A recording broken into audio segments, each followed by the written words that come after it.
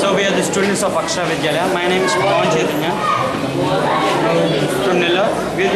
Now we are showing up an experiment. Which can generate electricity from the plastic. So the name of this experiment is Genel-Plas, generating electricity from the waste plastic. Now here we have two chambers. If we go into the first chamber, we have internal chamber and the external chamber. In the internal chamber, we have the waste pieces of waste plastic, and we are burning these pieces of waste plastic with the help of the coal which is present in the external chamber.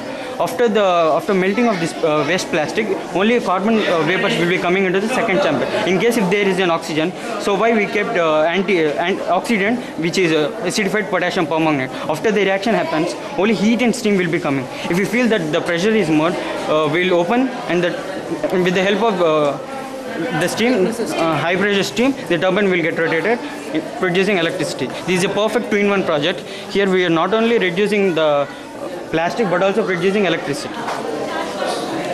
Okay. What's your life ambition? My life ambition, IITians.